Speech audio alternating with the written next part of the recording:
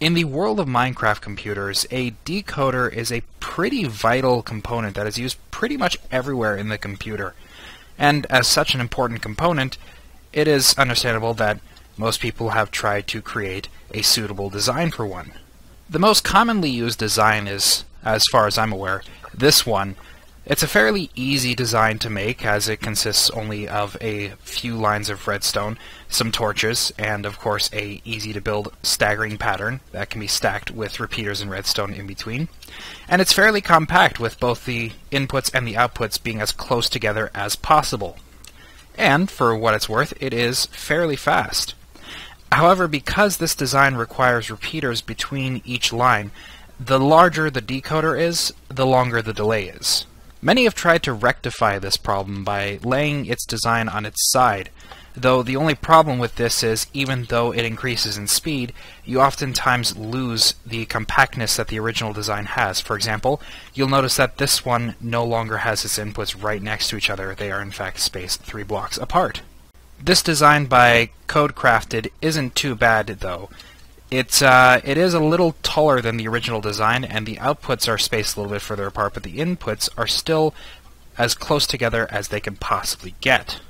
Others have tried to address the problem of keeping the inputs and outputs close together and the time delay minimal by stacking the decoder vertically.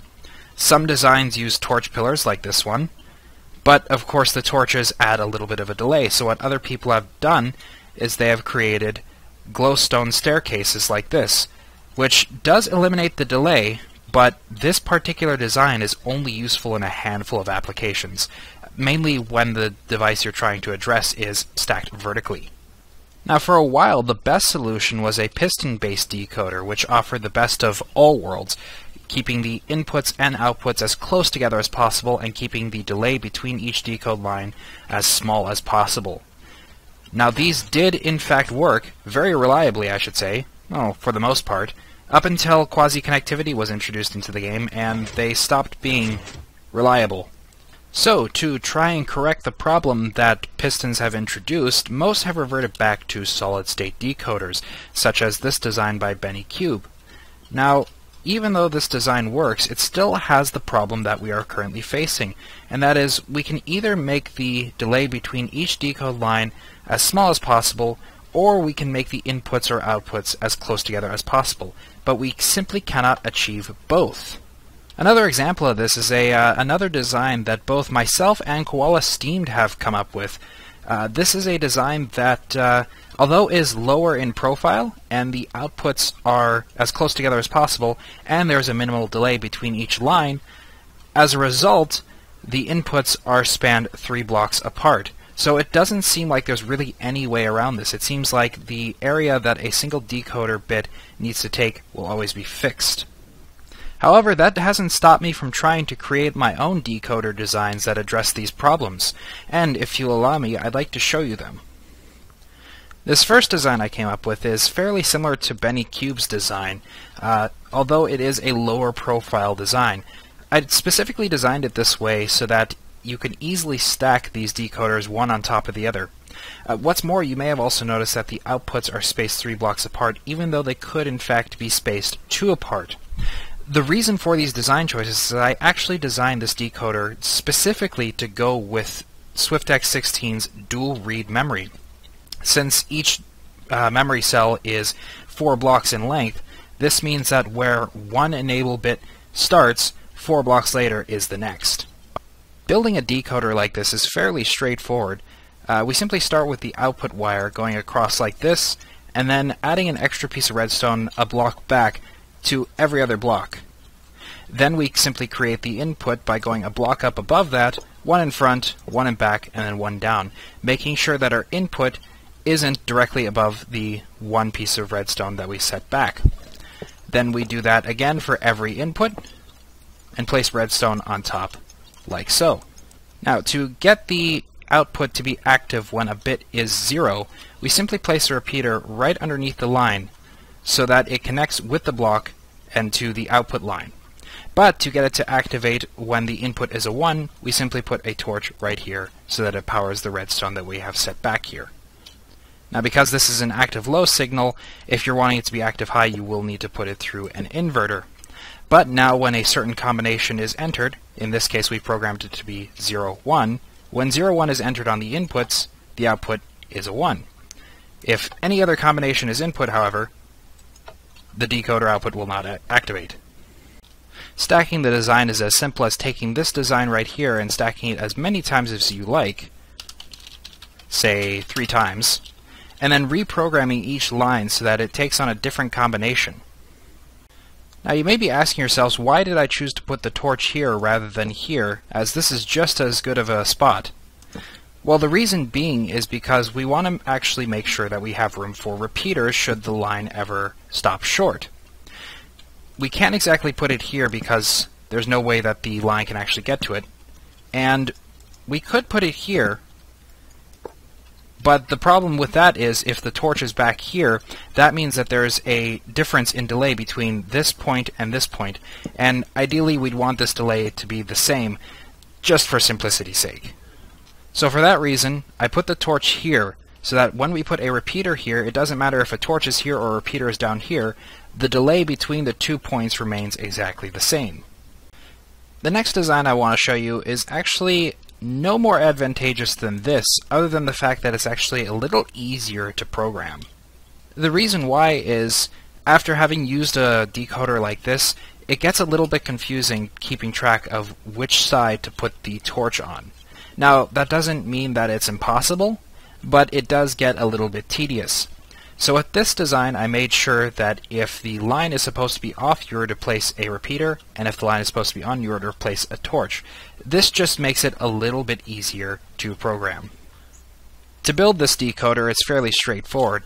You simply want to build 2 blocks out like this, and then skip the next block, or if you're building in the air, place a block 1 below, then a block above, 1 block below, and 2 more across like that, and go ahead and place redstone all across your line, like so.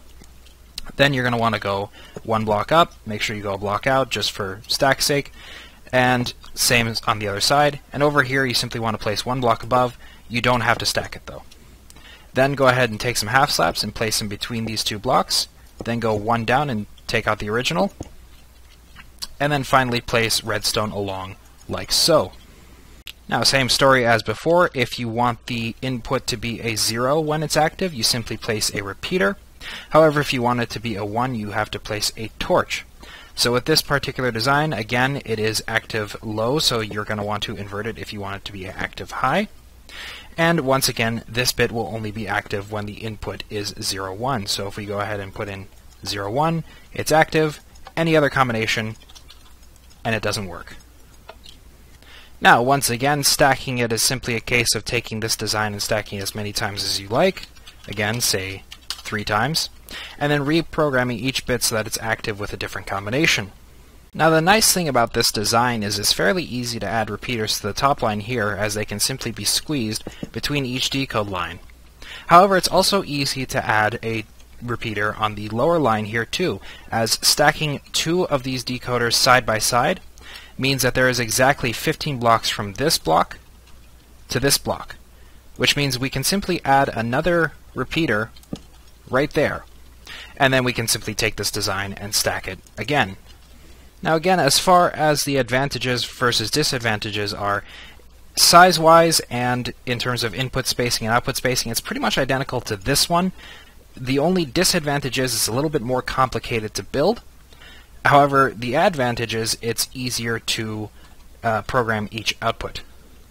Now, these are very good special-purpose design decoders for various different applications. However, neither one of these addresses the problem that I mentioned earlier, which is keeping the inputs and outputs together as close as possible and mitigating the delay between each decode line. And for the longest time, I also thought that this might never be a reality, considering that these were the only 2 designs that, as far as I was aware, I actually designed.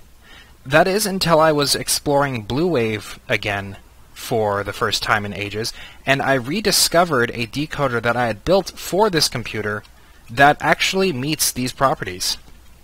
Ladies and gentlemen, I'd like to introduce you to the Lost Decoder.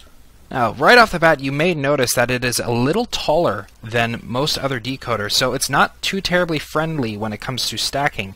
But if your needs require that your outputs all be as close together as possible, and your inputs be as close together as possible, this decoder might very well be the solution. Now, to build this decoder is fairly similar to the way we built the last decoder, in that we simply go across 2 blocks, go down 1 block, then over another block, down a block again, and then finally 2 blocks, making sure to knock these blocks out so that we get this nice staggered pattern. Redstone across the top like so. Then 2 blocks on either end, like so, with redstone on top of that.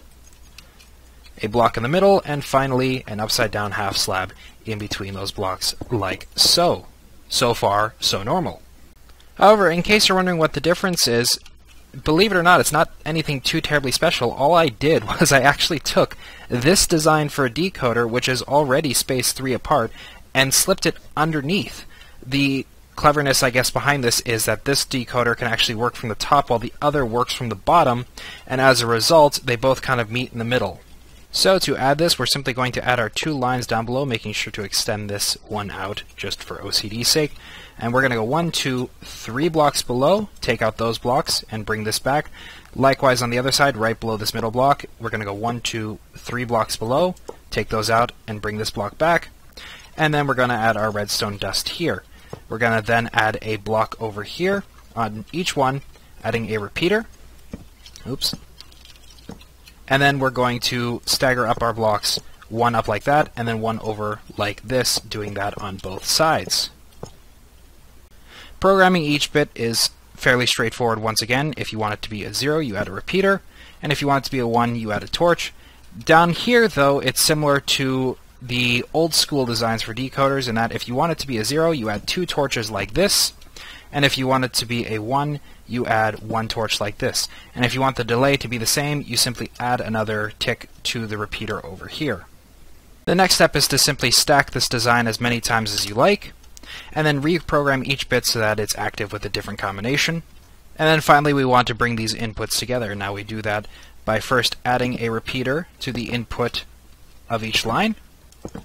Then we simply bring up the lower lines to about the same height as the decoder's output, just like so.